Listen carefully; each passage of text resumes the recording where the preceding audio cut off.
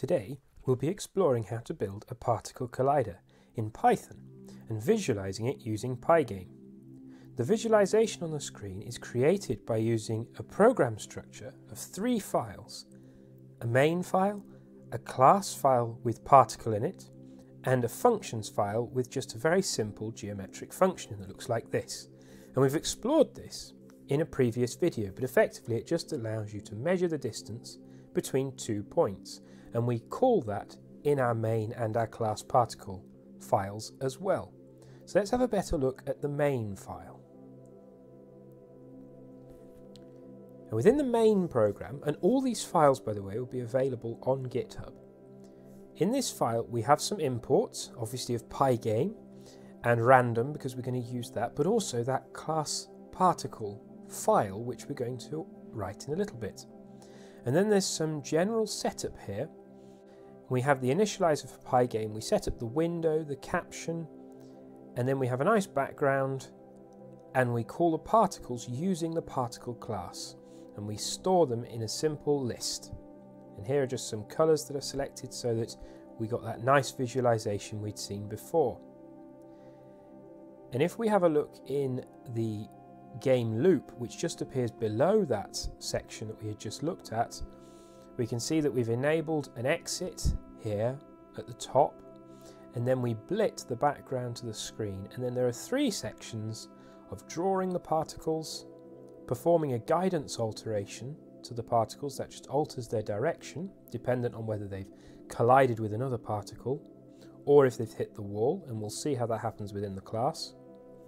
And we have an update position for the particles, and then we just have the update and the clock tick addition. And right at the very bottom we have the if name is equal to main, and then we run the main function. And this is just a useful thing to prevent us running code in our imports that isn't something we've explicitly stated should be run. Now within the class particle file we have this very simple import of the functions, the geometric functions with that little Euclidean distance function inside. And then we declare the class, and we have these 2 simple functions right at the beginning.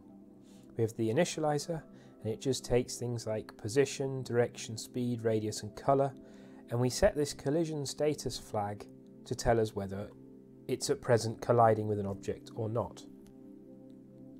Then we have a guidance controller where we have a box, that's the boundary box, and we use that just simply here, and this will be another function we have a little look at in a second, where we update the direction of the particle dependent on the boundary box. So if it's starting to go out of the boundary box, we obviously update it to reverse direction.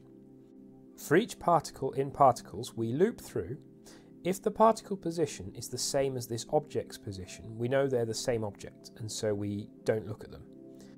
And then what we do is we do a collision check of the particle. So we just want to check if that particle is colliding with our self object. If we're already colliding, we ignore it and we brake. But if self collision status is equal to false, we then set that to true, and we change our direction of the particle. This is just a really simple little loop that allows us to only consider a collision if we are not already colliding, and that's a nice little simplification to our model. But we need to obviously define this boundary update direction function, the collision check function, and the collision update direction function, and they're here.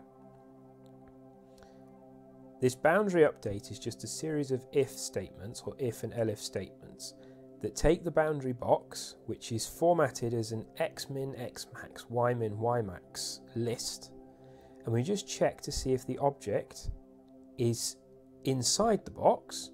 If it's not, is its direction the right way for it to return into the box? And if it is the right way, then it shouldn't do anything.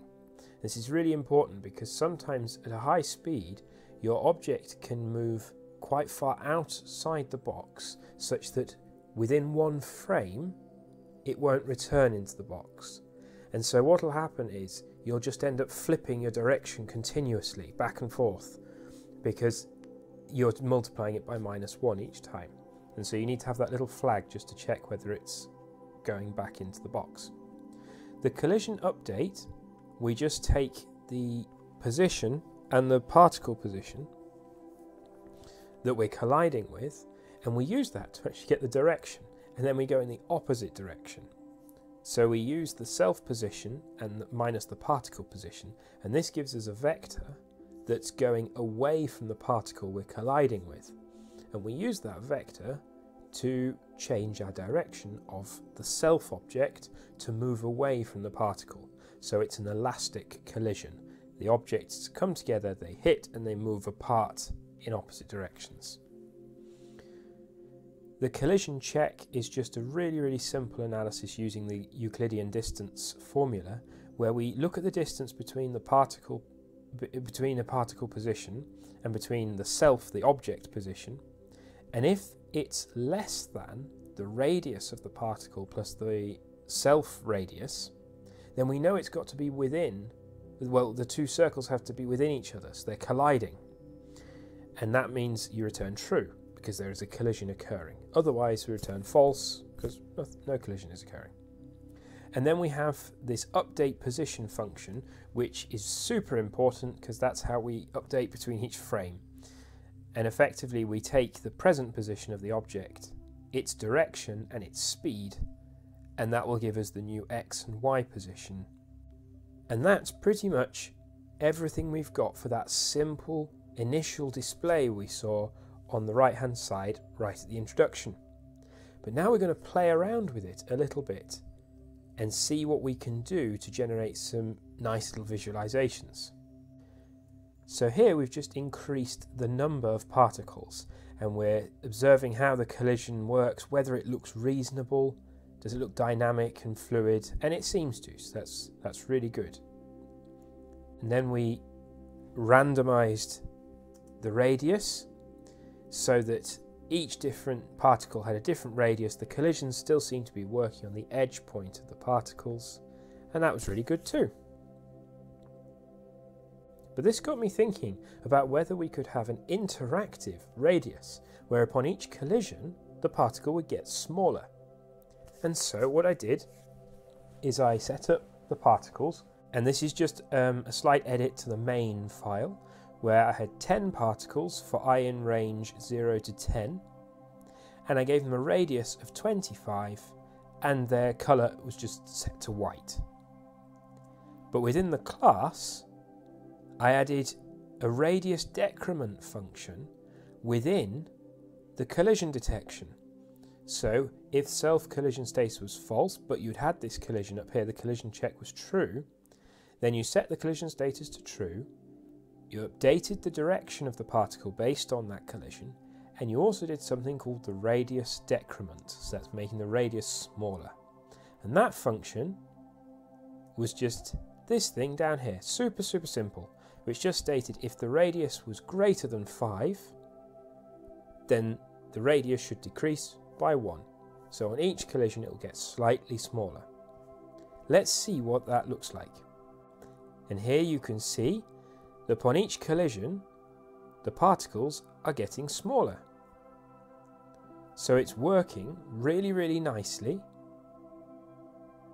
It's quite fun to see that certain particles don't seem to be colliding very much because they're remaining quite large. It's quite interesting to see how, even with just this sort of randomized action, some seem to be able to avoid quite a lot of collisions.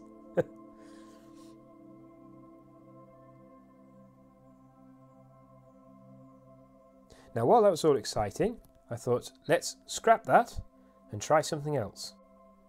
So what I've done here is I decided, and we'd removed the code previously, so we're no longer having the radius change, but to draw a line between the particles.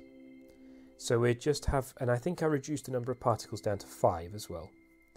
But for the particle in the particles, in each one of the particles, you would draw a line between them, between the particle position and the point position.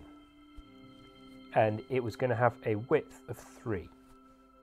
And that creates a really nice little effect that we can see here.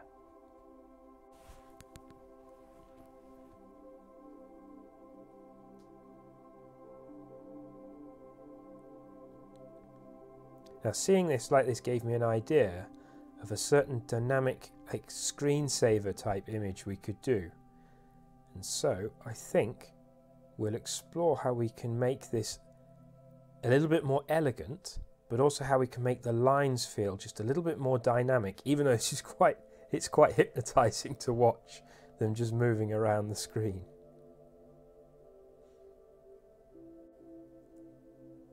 So what I did is I took the main function that we had and I increased the size, so the width and height were increased to fill my whole screen because I thought this would be a really nice display.